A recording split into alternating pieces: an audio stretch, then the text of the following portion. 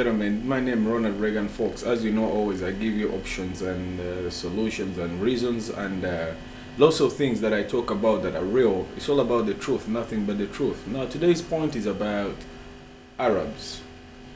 Black people have to realize that Arabs sold slaves from Africa. So when you understand that point, you end up finding that we are coming from the tropics, we as black people, and we are originals. But Arabs sold slaves before, but people don't understand that. Ask yourself a question: why don't black people own shops to sell their own food, but they go and buy food from Arab shops? Yeah, that is domination of business. Slave trade is all about economics.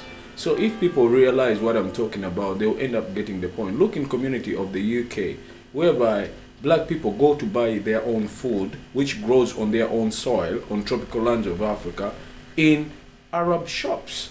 That is slavery of economics. So black people should own their companies and own their belongings and own their food, because it comes from natural food, comes from tropics.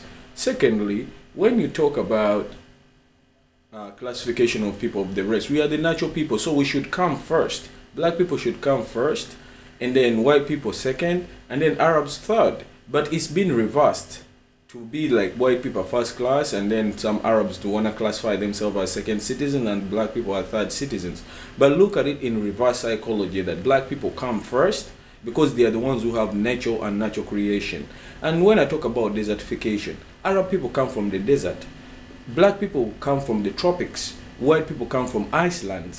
So who has got nature? Nature belongs to black people. So people don't get confused about it.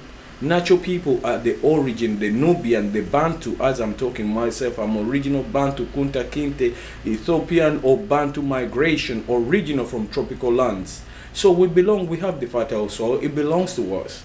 But people have changed their mind to think that these people who have power of authority, they are the ones who are first class. They are not. Black people are the first class. Nice to meet you once again, guys. Think of the point. Remember, I always give views for you guys to think of. Okay, so that you have your own view about it. Intellect, academics.